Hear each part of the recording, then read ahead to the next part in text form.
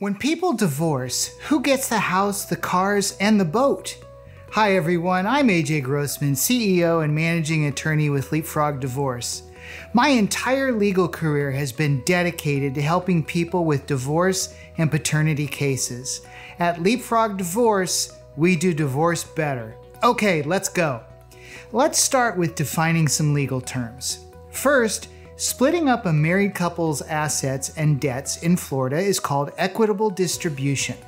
Equitable is another word for fair and does not necessarily mean equal.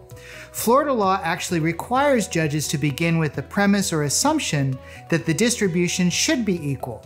However, there may be some considerations in your situation that your judge may think justifies an unequal distribution. Second, marital property and debt in general is anything that was acquired or incurred during the marriage by the two of you or by either one of you individually. It will also include gifts that you give to each other during your marriage, accumulated retirement benefits, brokerage accounts, real property like your home or vacant land, and personal property like cars, boats, airplanes, and valuable collections. Third, non-marital assets and debts in general are those things acquired or incurred prior to your marriage, like an inheritance, as long as you do not mix up your inheritance money with your other marital accounts, like putting it into a joint savings account with your spouse. It also includes gifts given to you or your spouse individually from someone other than either of you. The best answer to who keeps the house, the cars, and the boat is it depends. Let's take your home as an example.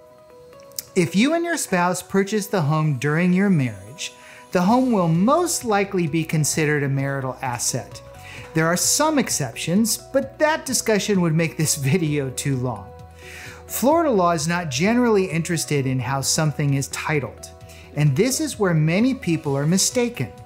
I talk to countless people who have the mistaken belief that because a car, a boat, or the home is only titled in their name, that they will get to keep it.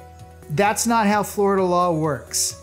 The basic premise behind dividing up assets and debts in a Florida divorce is that the state of Florida does not want either spouse going into the poorhouse or becoming rich from a divorce.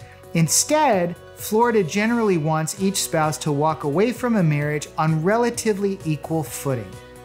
Of course, there are exceptions and a lot of complexity to this particular issue in divorces. So it's important to consult with someone like me who can help you understand your rights, duties, and obligations for your particular circumstances.